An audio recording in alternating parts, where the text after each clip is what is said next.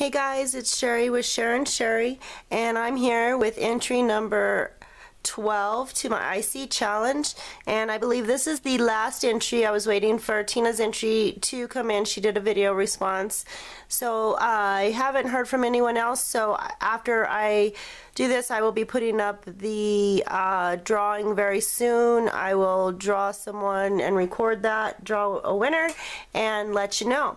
So without further ado, this entry again comes from Tina Holmes. She's over at tellHimthanku, and Tina loves a couple of things, at least that I know of. She loves the Lord, and she loves purple. And so I wanted to show you her envelope. It just screams Tina. Even besides the name, it's just Tina, because she's got some purple washi tape on here that she put around the envelope. So pretty. And on the back of the envelope it says God loves you, and right here it says you are inscribed on the palm of his hand. That's Isaiah 49:16. That is so beautiful, Tina. Anyways, this just had Tina all over it. So Tina sent me, and her IC card is in here. I already opened it just to make sure that I could cover her address. But look at this bag that she sent her IC in, guys. This is so pretty. Tina, did you make that, or did you get these somewhere? That is, I just love it. I love it. And here is her IC card.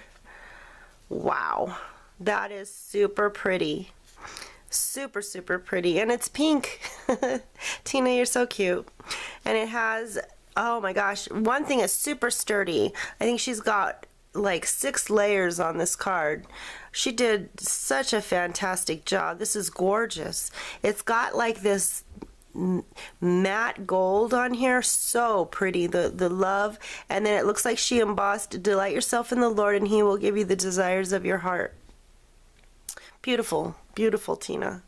And she's cut out a scalloped heart with some of the pink foiled striped paper, 2 scalloped hearts, layered them both up with foam tape, and she's got this beautiful little flower here that's also foam mounted up, and she's got the gold foiled pink and gold paper, and then some more of that gorgeous yummy gold matte paper layered right under that with some more pink paper layered on that.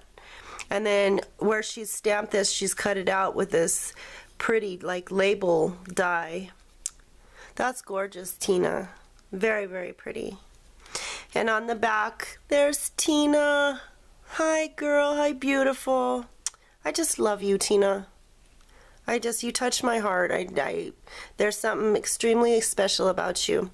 And she's got another flower over here, that same love, and then she's got this layered up 3 times too with the pretty foiled paper, that matte gold, the matte love again, and some more pattern paper, and then her picture is on top of some of that gold gold pattern paper.